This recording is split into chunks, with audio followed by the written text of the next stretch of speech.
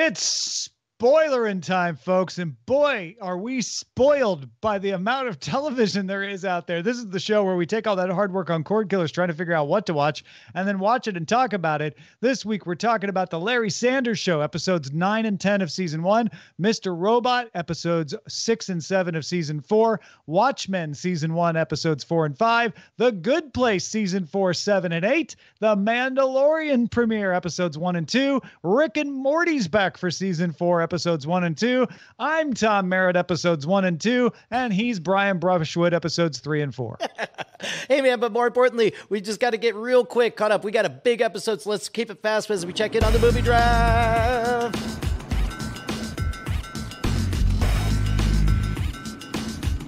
Still number one, Tom. How's it feel?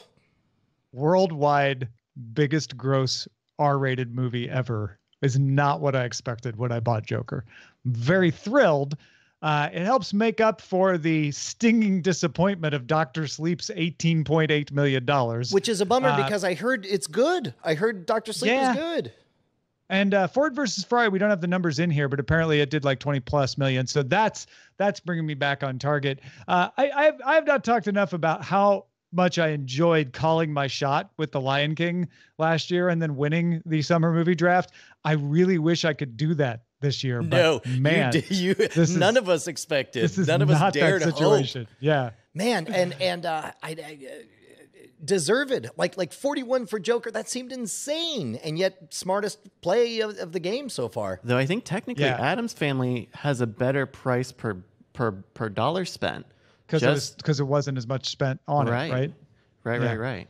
Yeah, but well, I really do think it's coming down to Star Wars, right? Is that the conventional that's your wisdom? only competition is Star Wars. And weirdly enough, I wonder if The Mandalorian is going to kind of eat a little bit of the final Star Wars' lunch.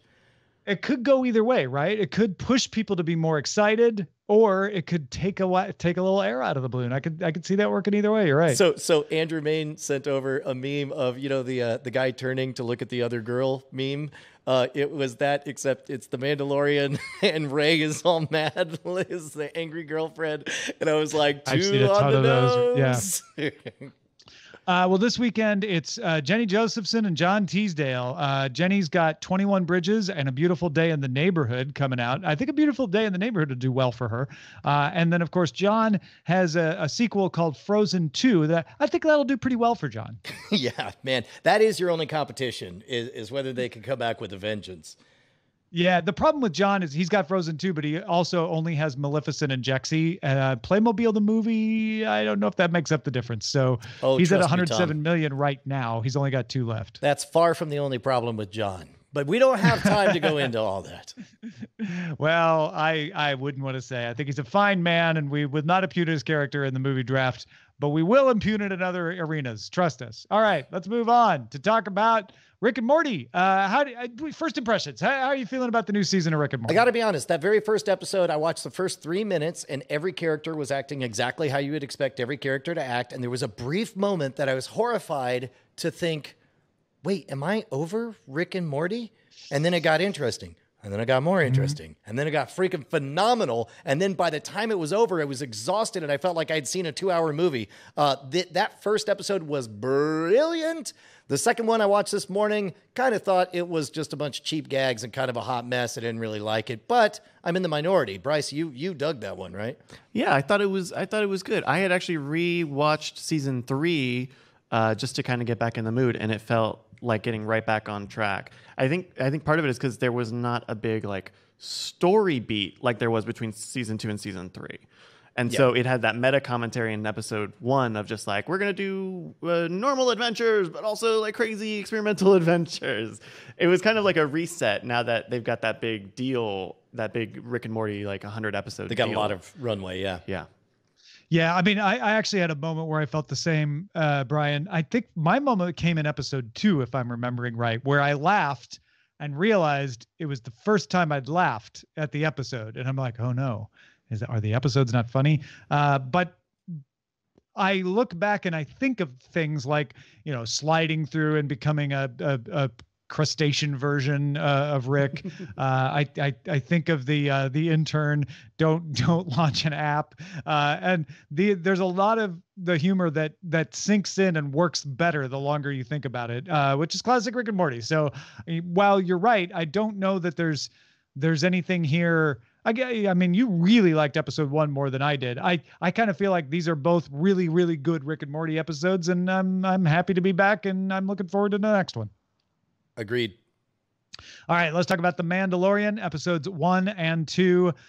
Brian, how do you feel about The Mandalorian? Man, I'm going to try to keep this as short as we can, so I'm going to have to talk real fast. Look, remember when Star Wars was good? Remember when you acknowledged that it was a silly, crazy mishmash of different 20th century tropes, but you didn't care because they respected you with their pacing, with their amazing execution? It's like listening to Jimi Hendrix play the Star Spangled Banner. That's a very, very simple tune, but when you hear it melting faces in the hands of skilled professionals, it's incredible, and that's what it's like watching The Mandalorian. Yes, the dialogue is so cheesy, hackney garbage. The tropes, every trope you can think of is in there. Every set piece, the moment you see him thrown off of a beast he's learning to ride, you're like, oh, he's going to do the thing where he walks up and puts his hand on there. Yes, all of that is in there.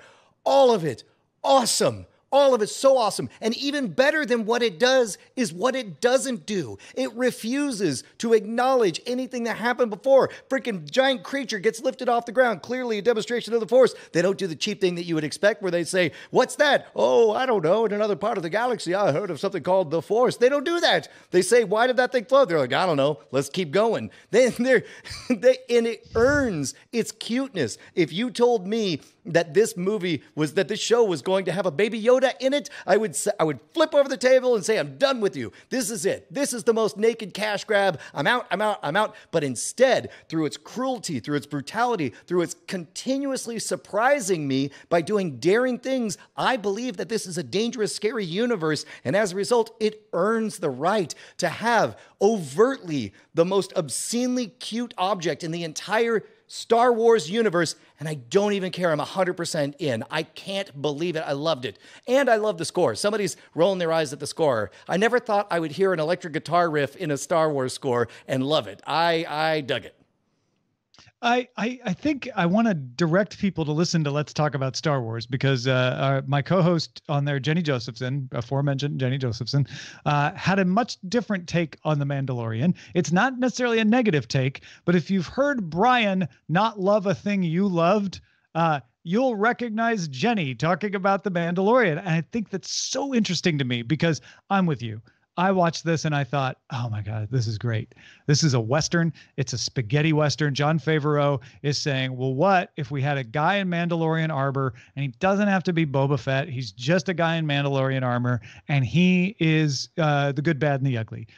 He is the mysterious stranger. He is the Guns of Navarone. He is just walking through an empty wilderness with only one thing on his mind, finishing the job, which involves killing. And I love that kind of story, and this is so well executed.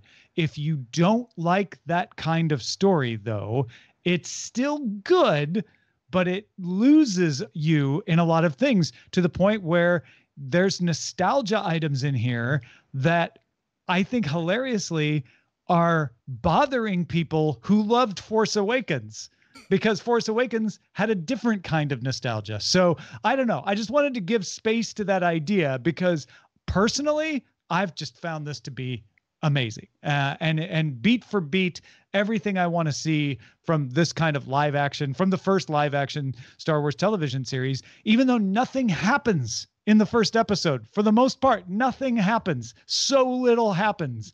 And yet it's constantly moving. It's constantly taking you from one place to the next so that I never got bored. I loved it. Yeah, also I got some hints of, and I suspect this is not entirely a coincidence. I'm getting some strong Roland of Gilead vibes, some Dark Tower in there because his absolutely. Reputation precedes him. He's like, oh, if the legends I hear about you are true, you'll have no trouble. And he's assembling a very bizarre quartet. I feel like, and he insists that he doesn't need help, but clearly he keeps needing help. I mean, it's kind of the story of, I think we're going to see a similar Roland of Gilead arc. I think we're going to find out why he's so wounded. The gunslinger was taking from spaghetti westerns and from classic westerns and remixing it and saying, oh, well, let me give you kind of a magical fantasy version of that. And Mandalorian is just in that tradition. It's like, all right, let me take good spaghetti westerns and western traditions and what Stephen King did, and now let me put that in the Star Wars package for you. It's brilliant. Never thought I'd say this, but holy cow, is Nick Nolte a fantastic treasure? He was the Ugnaught who was saying, I have spoken. He was great. Yeah, and mostly because you have no idea it's Nick Nolte unless you know it's Nick Nolte, or if you're I only paying found close out attention, afterwards. you kind of tell. But like if you weren't expecting Nick Nolte, there's nothing obviously Nick Nolte about him. Yeah, highly recommended. Possibly my favorite Star Wars anything. Oh, and another moment that there's a moment at the end of episode 2 where he gets his ship back up and he's about to go off. And I just felt this vague, like, oh, here it comes. Here comes the star line and the hyperspace jump. They don't do it. They don't do it. Every moment you suspect you know where this is headed, they refuse to let you go there. Yeah, I found it pretty good at subverting my expectations. Or if it did go somewhere I was expecting, it was something that I would have been disappointed if they didn't, right? You know, it's that kind of thing. It's a fistful of Yodas. Do you have any? I also I went in not even knowing that this was set after Return of the Jedi. So to me, this is sort of the first foray into the Star Wars expanded universe as I remember reading those books. It's truly uncharted territory. Yeah, highly recommended. It's one of the nice things too is Jon Favreau made the decision not to label things. So we don't really know what planets he's on. Maybe he is on Tatooine, but if he is, doesn't effing matter because we're not bothering to tell you. What matters is what he's doing there, who he's talking to, and what his quest is. Yep. And even names of people. We don't know the name of the Mandalorian, for goodness sake. He's just Mando. Yeah, they just call it the child as well. Oh, they also do. There's been this obsession, this completionist obsession in Star Wars that I'm glad they set aside. Like they would do an entire half hour of like, did you ever wonder where that lapel pin came on the side of this one Imperial officer? Well, here's a whole half hour about it. Instead, it's just like there's so many things like he doesn't have any kind of gizmo on his helmet when he walks into the cave. He walks into the cave. Suddenly there's a flashlight on there. You don't know how it got there. Doesn't matter. Don't waste my time. Just keep going. And I love it. Yeah. And there's opposite examples that are similar to that. For instance, when he's got the child and he jumps on the back of the sandcrawler, I immediately thought like, oh, well, what's going to happen to the child? He's going to have to go back and get him. And they could have done that. They could have just hand waved that and had the whole fight scene. And when it was done, he walks over and the child's there and you just leave it to your imagination. Like, oh, I guess the child followed. But no, they took the opportunity to show you the baby whizzing at 80 miles an hour, following along with the sandcrawler, which I thought was fun. I enjoyed that. I also liked, that was the first time that we saw the sandcrawler. I like the way you called it, a crawling fortress. Like I would never have thought of it in those terms, but they gave a justification to that ridiculous shape that made it a fun kind of medieval siege moment.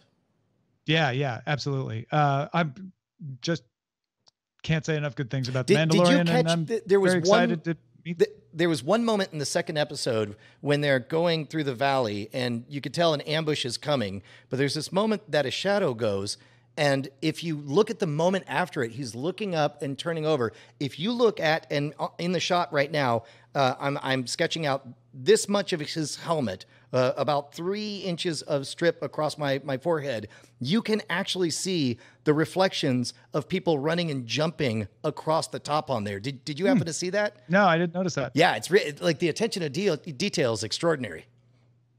Yeah, this is good, and I'm very curious if this is Yoda and Yaddle's baby or what I hope to be true, just a brand new whatever that species is called. I hope so. That's 50 years old and shows that species existed somewhere else and we just never knew about it. And that's fine, them. And they're force sensitive. I trust them to do the right thing here and just let it be somebody else.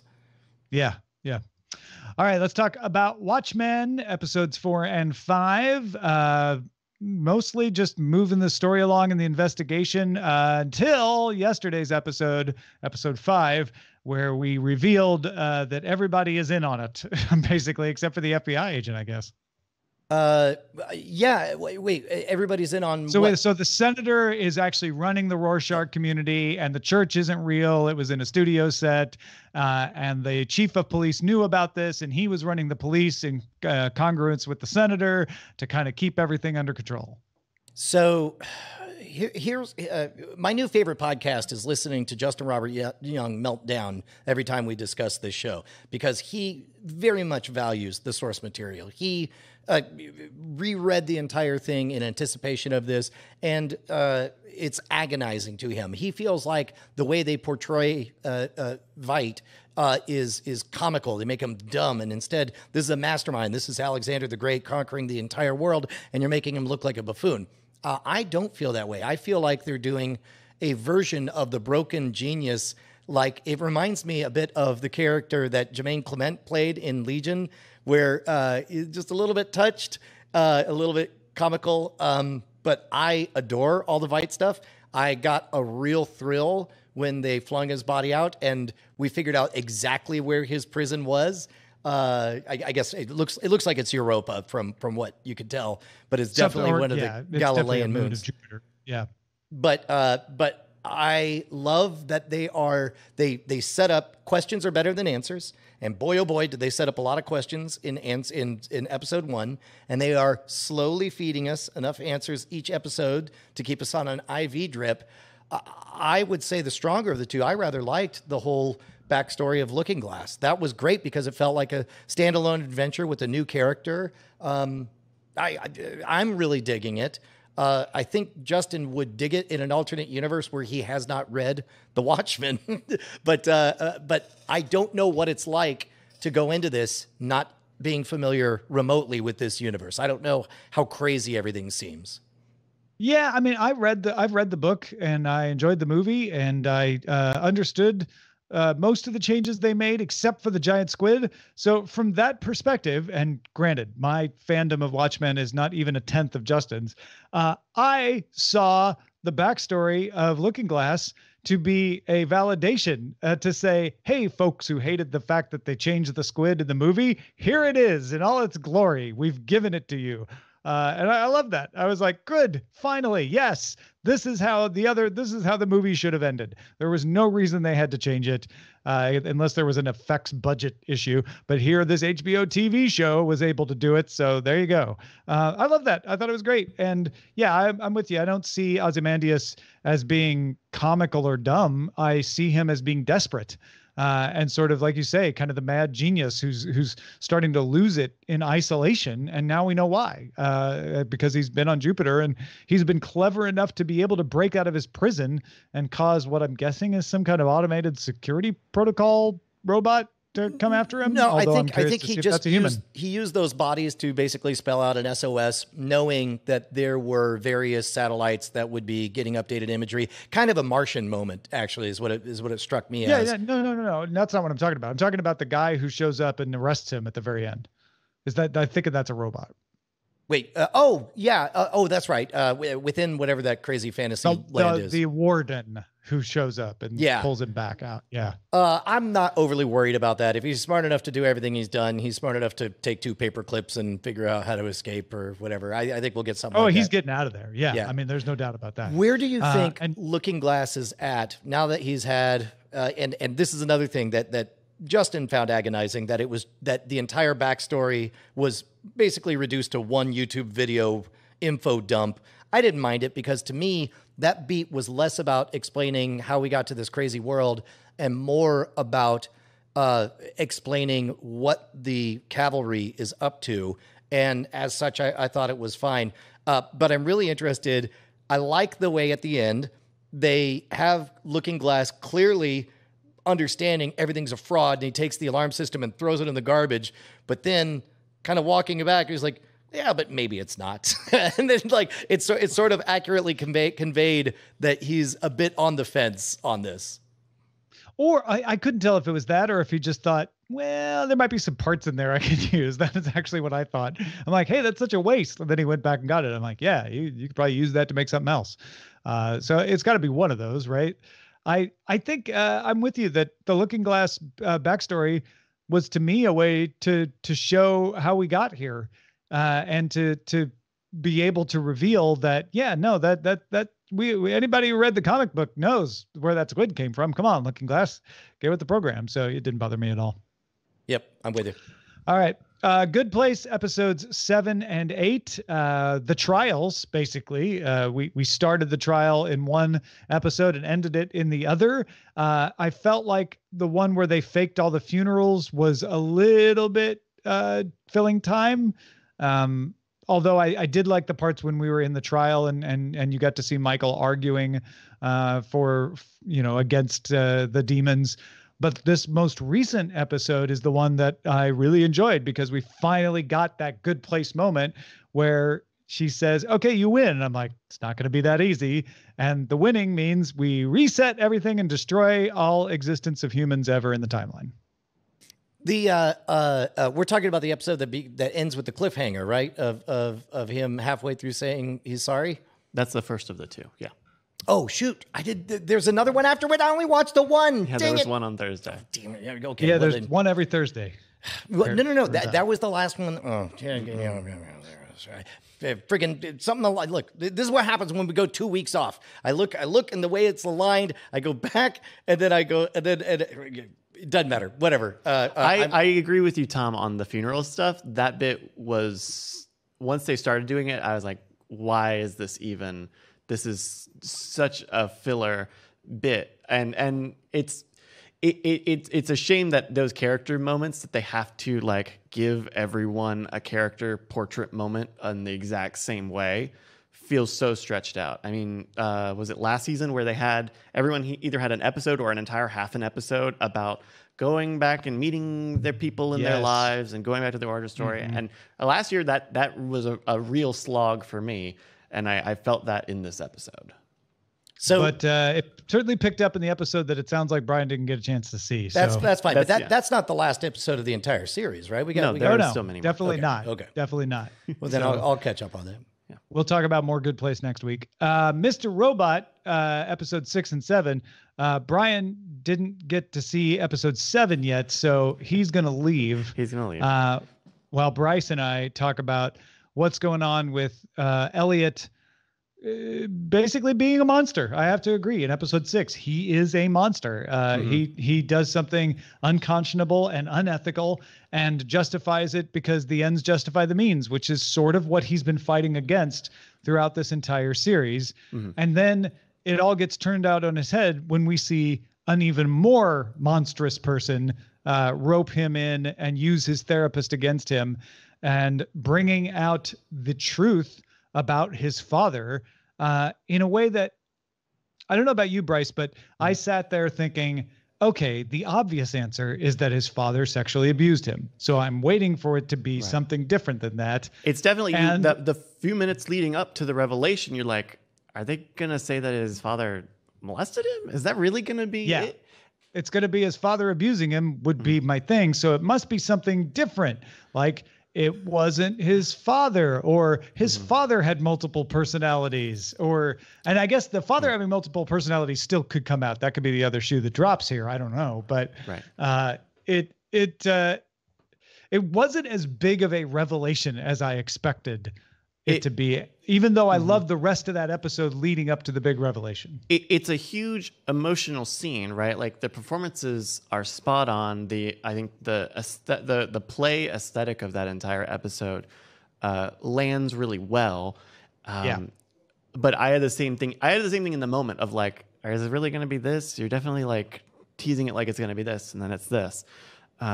But going back and seeing some other people, some other discussions online about it, and seeing all of the little unexplained character moments of Elliot, especially as a kid, completely get recontextualized. Like the scene with his father dying in the movie theater, right? Like, why would a kid just like watch his dad die and then go and sit in the movie.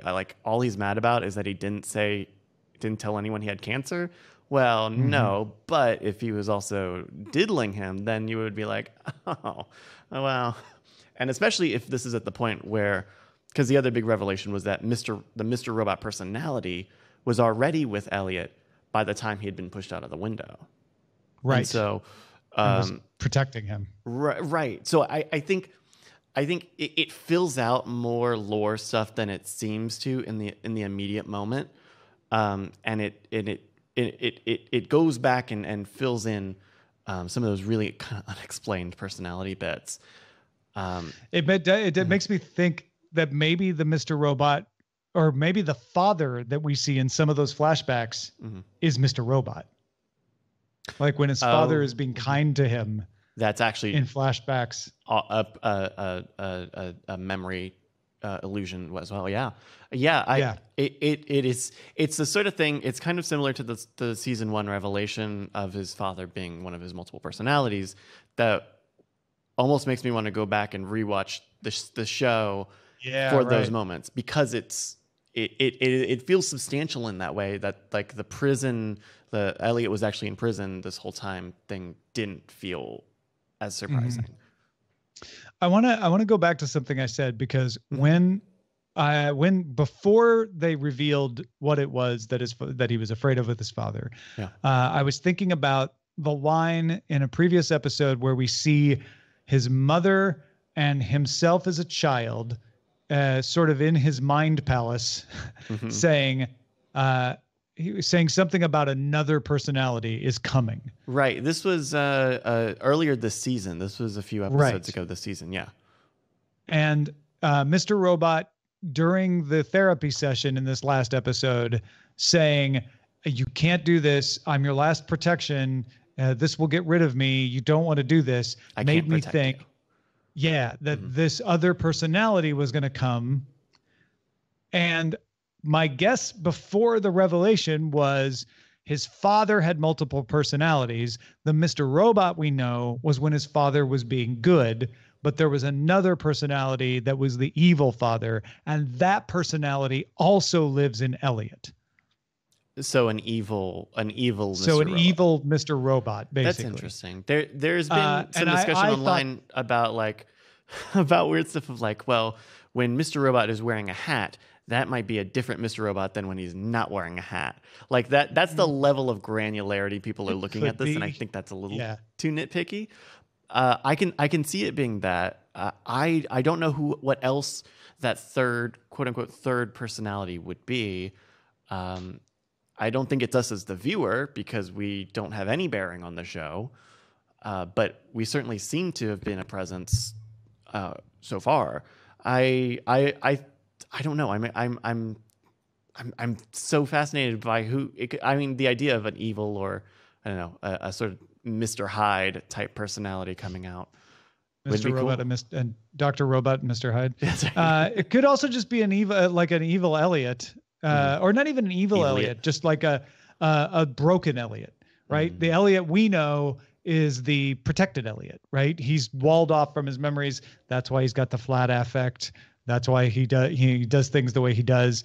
Maybe the real Elliot is the other personality, and that Elliot is more unpredictable and more dangerous. So suddenly it's another layer is revealed, and maybe the real world Elliot is replaced with another actor even, and then Rami Malek is the subconscious type of character. Yeah. That would be interesting. What did you think about the previous episode, also episode 6, with the Darlene and Dom standoff being the big part of it? I mean, we didn't get the resolution of it this episode, and that's really all I wondered. Is like, okay, they're not going to kill Darlene, so how are they not going to kill Darlene? And it looks like from the previews we're going to pick up that conversation next week. But yeah, I mean, that all was good stuff. I didn't think Dom was going to kill her, but they definitely kept me on the edge of my seat for most of that, because Dom doesn't have any choice there. And so now it feels like, well, Dom, you're stupid. You shouldn't have taken so long to do this. But I have a feeling it's not going to be that simple either. Yeah. I kind of had part of me, I like Dom as a character and I like Darlene as a character.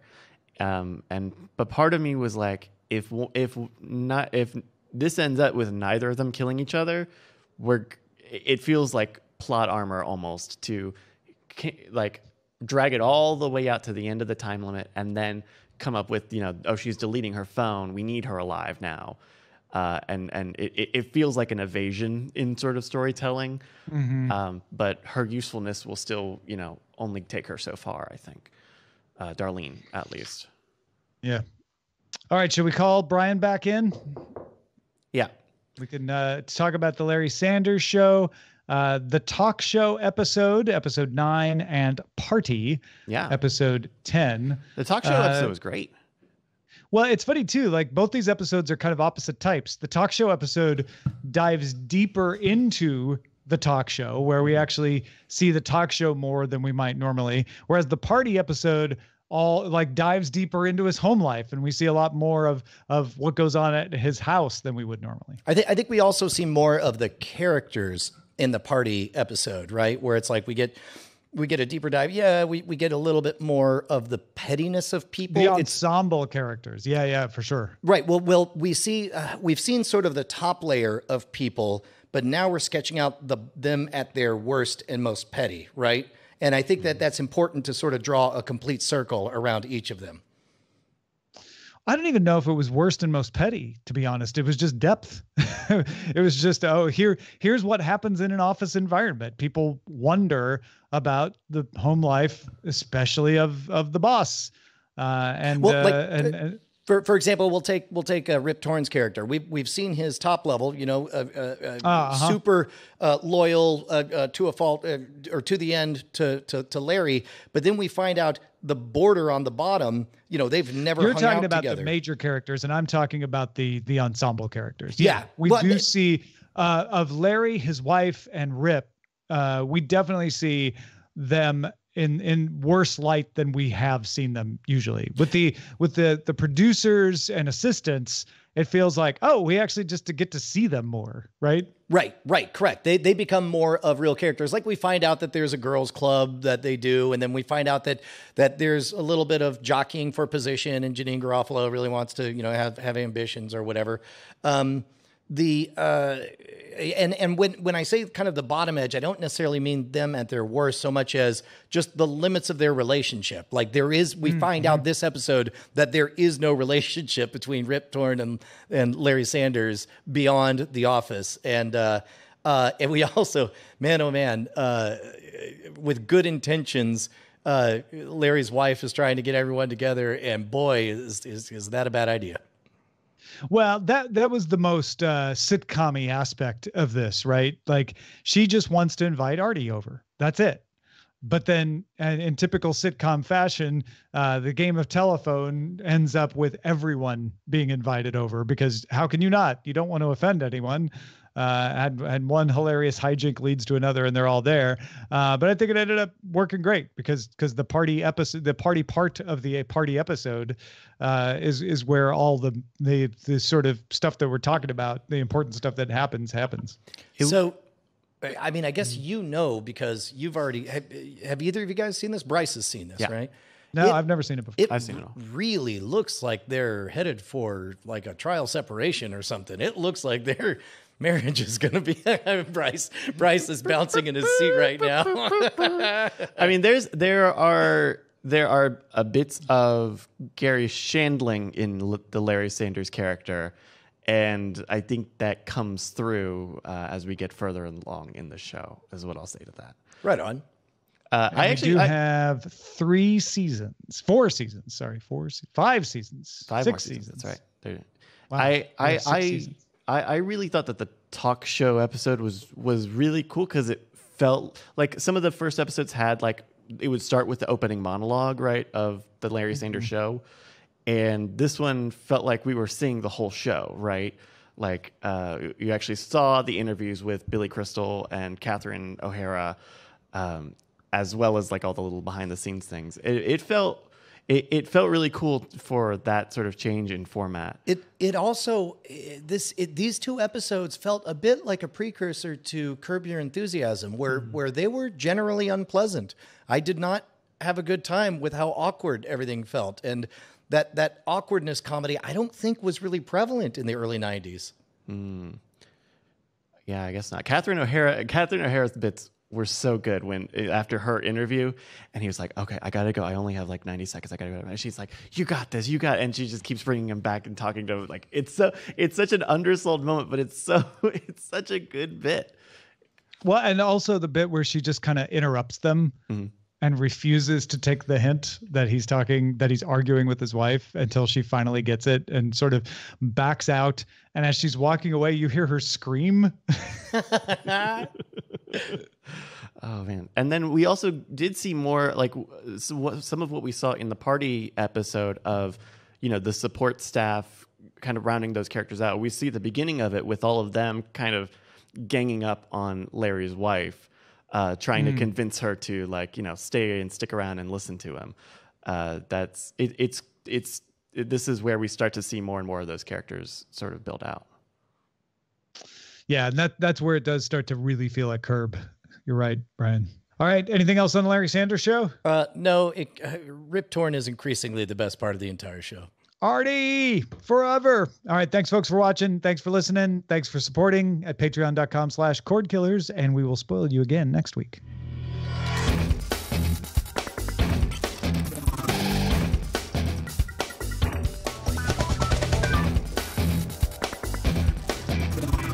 Diamond Club hopes you have enjoyed this program.